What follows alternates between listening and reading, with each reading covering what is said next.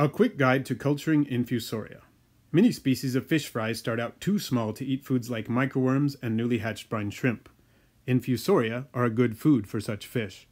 The term Infusoria does not refer to a single species, but rather to various microorganisms such as paramecia, rotifers, etc. that thrive in an infusion, which is made by pouring boiling water over vegetable matter.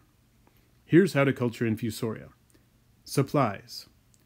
You will need 1 or more clean, well-rinsed jars, about 1 quart in capacity, water from an established aquarium as a starter culture, non-toxic vegetable matter such as these lettuce leaves, canned green beans, and green peas, a windowsill that receives some sunlight.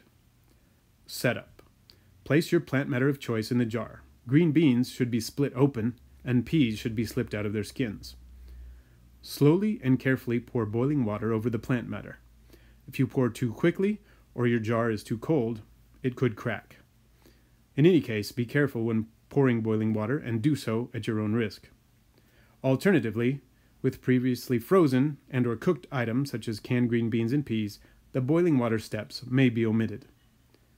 Allow the infusion to cool. Add the aquarium water.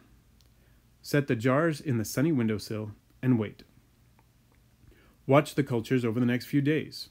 Typically, the water will soon turn cloudy as the plant matter decays and bacterial populations bloom. A scum may form on the surface of the water. You may want to swirl or stir the culture occasionally to help ensure sufficient oxygen exchange. At first, Infusoria will be present in fairly low densities. However, as they prey on the bacteria and reproduce, the water will begin to clear. The clearing is a sign that the Infusoria population is booming and ready to feed to your fry. This is a drop of aquarium water from the aquarium used to seed the Infusoria culture, seen under a microscope. Here is a drop of water from the Infusoria culture a few days later. Here is yet another from a few days after that, when the Infusoria have begun to increase in population. And finally, here is a drop of water from the fully mature culture. When your fry are free swimming, it is time to offer Infusoria.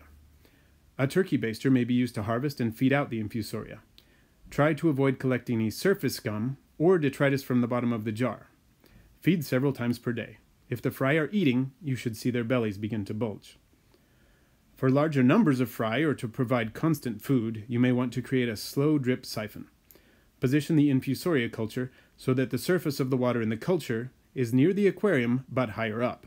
Use a water-filled length of flexible airline tubing. Silicone tubing is more flexible than vinyl. Create a siphon and then loosely tie off the end that leads to the aquarium. Adjust the tightness of the knot for a slow, steady drip. Make sure that the aquarium can accommodate the extra water without overflowing. Infusoria cultures may take up to a couple of weeks to mature. Start your cultures well before your fish lay eggs so that they will be ready to harvest once your fry are free swimming. You can stagger the creation of several cultures over a period of days to ensure steady production. Most fry grow quickly. After a few days of Infusoria, they may be ready for larger foods such as vinegar eels, miicroworms, or Walter worms, and then on to newly hatched brine shrimp.